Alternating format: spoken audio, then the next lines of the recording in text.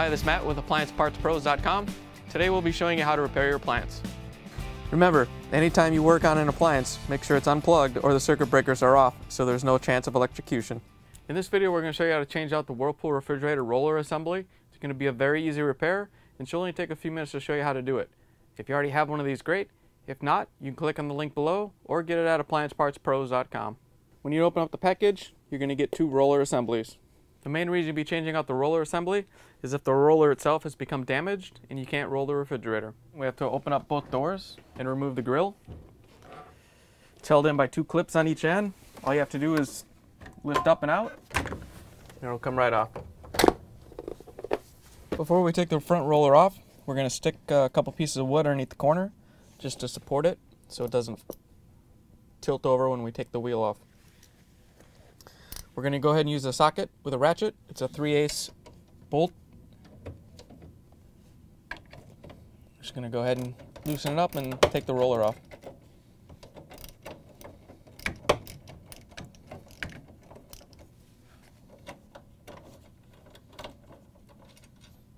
Once we have the bolt out, we can lift the roller out.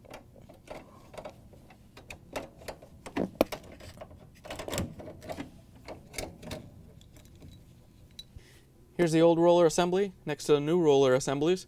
If you already have one of these, great. If not, you can get it at AppliancePartsPros.com. Whirlpool does not put threads in these holes, so in order to make it easier to mount it once we get it inside the refrigerator, we're going to go ahead and put the bolt in it first and get it started, and then cut the threads holding onto it versus trying to do it when we're putting it into the fridge.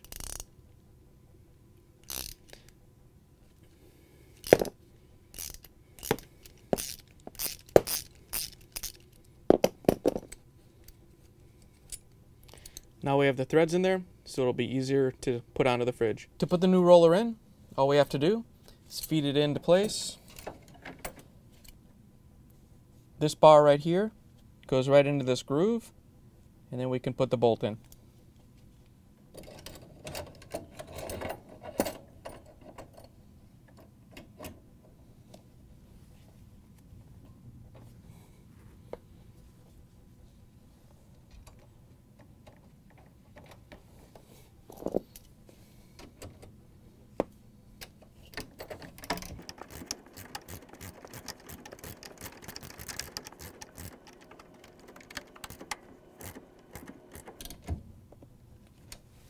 Once you have the bolt in and the wheel mounted, you can use this adjustment screw to adjust the wheel in the back so that the fridge sits level. The kit that you order from Whirlpool comes with two rollers, so go ahead and change both of them. The one on the fresh food side is done exactly the same way. To reinstall the grill, we have to put the tab into the clip and just push it into place. There's one on each end. Now that we have everything reinstalled, we can close the refrigerator door and the freezer door. Now that you're done repairing your refrigerator, you can plug it back in, make sure that it starts to cool off, and that the temperatures return to normal. Thanks for joining us for another successful repair brought to you by AppliancePartsPros.com.